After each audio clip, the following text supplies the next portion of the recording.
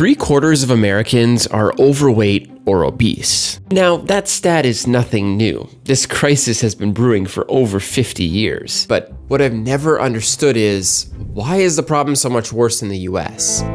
Because sure, other countries around the world have this problem too, just not nearly as bad. So I had to know, how did this crisis spiral out of control? And maybe, just maybe, is there a way to turn it around?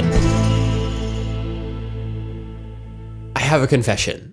Growing up, I used to love watching shows like The Biggest Loser. You don't come off for 30 seconds, okay? That's all I'm asking. Looking back, shows like this created a black and white narrative that overweight people just needed to work harder, and that healthy people had good habits and accountability and blah, blah, blah. I hate to say it, but back then, I actually kind of believed all of that. Don't get mad at me though. I was like 10, and I'm definitely not the only one who felt that way.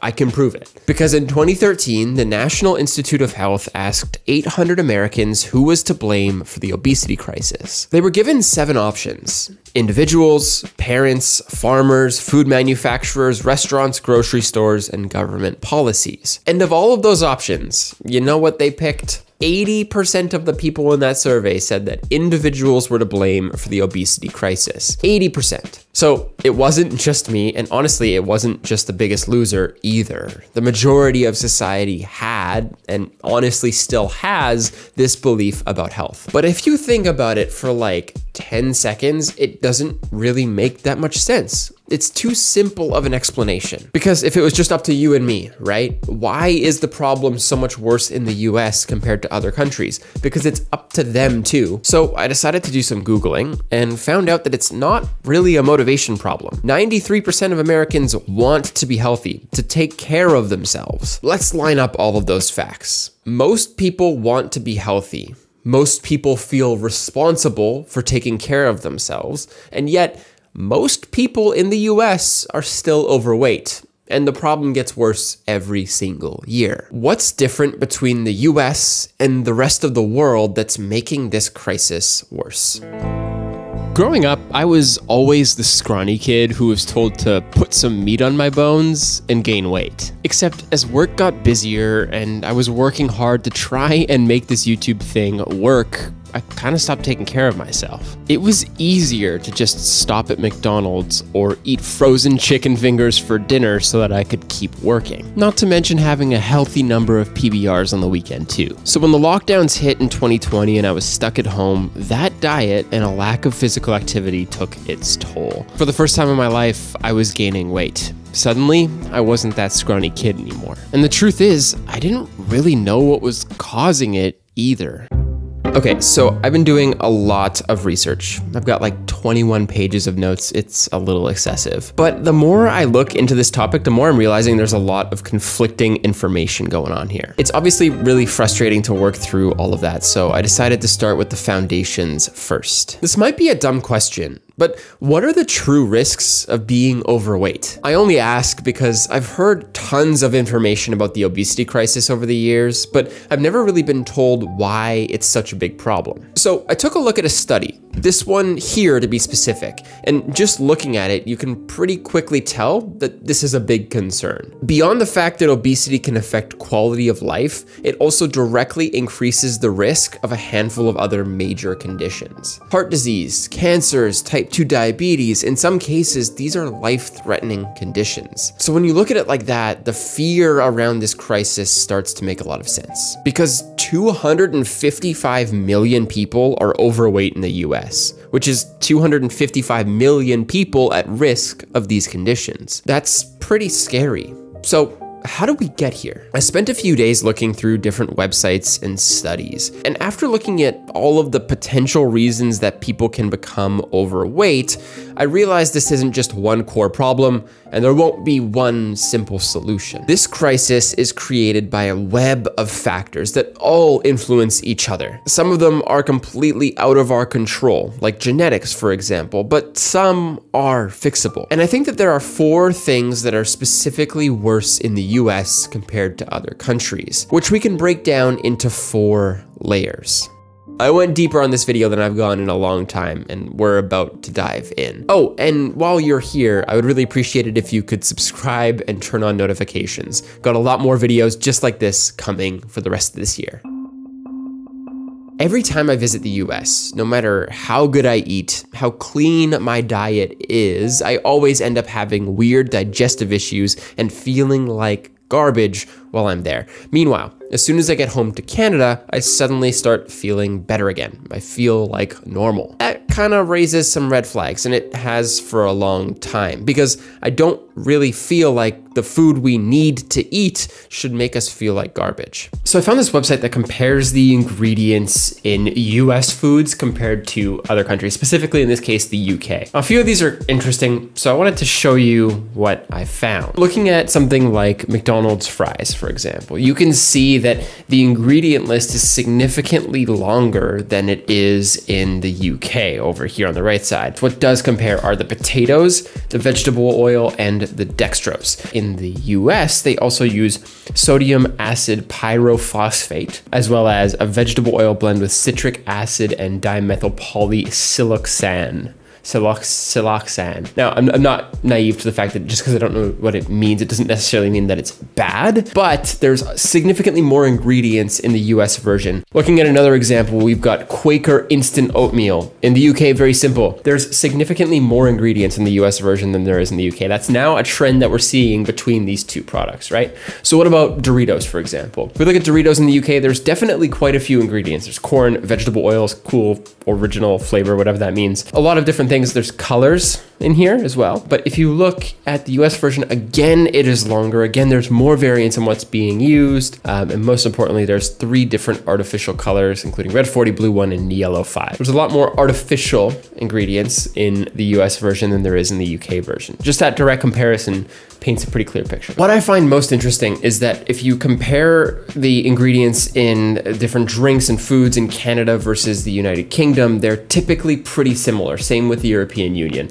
But almost everything that you compare with the US looks different. The US uses more ingredients, more flavorings, more whatever, different ingredients than you would see around the rest of the world. And that really got me wondering why. What is the biggest difference maker here? I'm gonna try and explain this as simply as I can. Most countries have some sort of simple system that you have to follow to get your food approved. In the case of the US, this is called the FDA, or the Food and Drug Administration. 80% of the food supply is under their control and under their watch, and they have to approve the food before you can put it on the shelves. But sometimes that can take years or months to get that approval. So they have this other workaround, which is called generally recognized as safe, or GRAS. Basically, with this system, what you can do is you can find a panel of proven experts who are knowledgeable in their field, who generally agree that your food is safe. And if you can prove that your food is generally recognized as safe,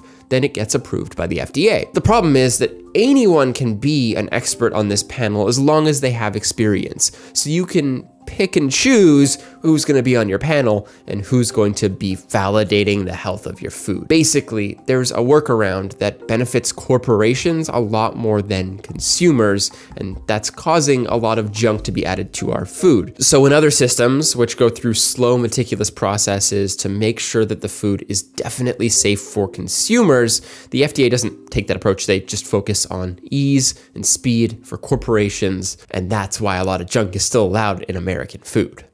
While I was learning about everything that's in the food supply, I was starting to wonder why I'd never really heard about this. I mean, I'd heard about the junk that was in the food supply, but not how the system worked. But once I remembered what I'd actually learned in school, it started to make a lot more sense. Here in Canada, we learned about this, the Canadian Food Guide, which is pretty similar to what you might have seen in America, the food pyramid. These guides came from the government as a recommendation for what you should eat in a day, your daily diet. Looking at it, they recommend a lot of grains, a lot of dairy, a fair amount of meat too, which matches up with what I saw on TV back then, I guess. Milk would make me strong, cereal was part of a healthy daily breakfast. But since then, those recommendations have completely changed, and here's why. The idea for these guides started off mostly pure, a scientific guide showing people what would make them healthy. But Over time, the dairy, meat, and grain lobbies heard that this guide was being made, and they saw their opportunity. Because if the guide recommended you eat more meat, that could mean billions of extra dollars coming in. So what was supposed to be a scientific guide turned into a pay-to-win advertisement. We grew up with misleading information about what to eat and what's actually healthy for us.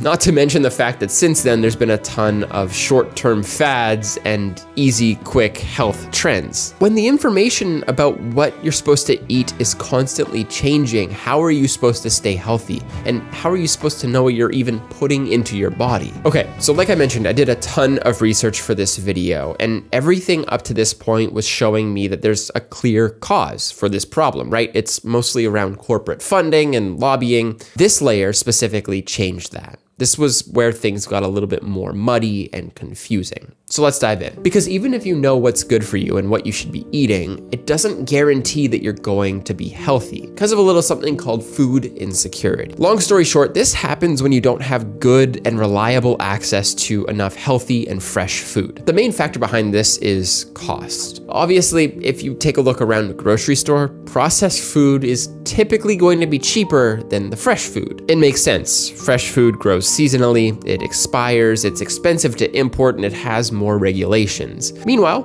processed foods can be made year-round, preserved for longer, and there are usually less rules to follow, which means that there's not fair access to healthy food for everyone. There is a barrier to eating well, but even if you can afford it, it doesn't guarantee you'll have that food readily available to you. Let me show you what I mean. Across the country, 10% of people live in food deserts. Basically, these are communities with less access to affordable, healthy, and diverse food stores, like supermarkets. So if you live in an area where the only store nearby that sells food is a Dollar General or a local convenience store that mostly has processed foods, that's a food desert. Or if the nearest grocery store to you is something that's a little bit more expensive, like a Whole Foods, for example, you're also living in a food desert there. Man, I don't know. This sun's kind of going crazy here. I feel like I might need to close these blinds soon. That feels a bit better. To keep this simple, food deserts take away your choice, making it a lot harder for you to access fresh, healthy food. The point here is, even if you knew what foods were better for you and how to work around the broken food supply, you still might not be able to get everything as equally as other places. But for this last layer, I want to take a step back. Your weight is usually determined by the food you eat and the amount of exercise you do. We know these things. This isn't news to anyone, I hope at least. But in America, only 24% of people are getting enough physical activity in their day-to-day lives. Why? Earlier this year, I went to London and Paris, and to get around, I had to do a lot of walking. Walking between places, walking to the train station, walking to the metro. Looking around, most people were walking or biking. Whereas across most of the US, it's honestly hard and sometimes even dangerous to walk or bike around. Living in places that are built around cars, it's really hard to get physical activity in your day-to-day life. So you specifically have to go to a gym or do some form of workout beyond what you would normally do in your daily life, which takes more time, and that's another barrier to being physically active. Adding in the other layers that we already looked at, this is like a cherry on top that encourages people to live more sedentary lifestyles. The truth is, when you look at these 4 factors together and see how the problems that exist in other countries are even worse in the US, it starts to become clear why this problem is also worse in the US. It's hard to get food, it's hard to know what food is actually clean and healthy and good for your body,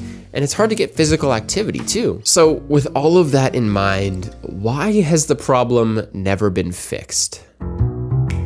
I remember when I was in school, we watched Super Size Me and Food Inc., a couple movies that painted a very clear picture of the problems with the American food supply. Looking back, I remember feeling so confident that this crisis was cooked and that we had so much information about how to solve the problem. But obviously that didn't happen, and the problem's only gotten worse. The truth is though, a lot of efforts have been made to solve the underlying problems, but very few of them have been able to fundamentally shift how people in the US engage with food. I sat with that for a while, thinking about how that was the case and how the problem could keep getting worse. And then I realized something pretty interesting. The countries that I mentioned that had lower rates of obesity have something else in common too. something unexpected. Universal healthcare. They had universal healthcare. What I'm about to walk you through might sound a little bit strange, but trust me, I promise it'll make sense in a second. Every person that can potentially be working is a source of profit for the government. They work, they live, they spend money, they buy houses. Every bit of that is a potential source of tax revenue for the government. Now, let's say someone gets sick. They're unhealthy, they need to go on disability. That person is no longer a profit source for the government, but even beyond that, they're actually costing the government money too. But here's the thing, in countries where there's universal healthcare, like where I live here in Canada, there's an added incentive for the government to make sure that people are healthy. Because if someone gets sick, they also have to pay to make them healthy again. That means that the investment into education, into improving the food supply, all of those things, those are no-brainer investments because it saves you money down the line on healthcare.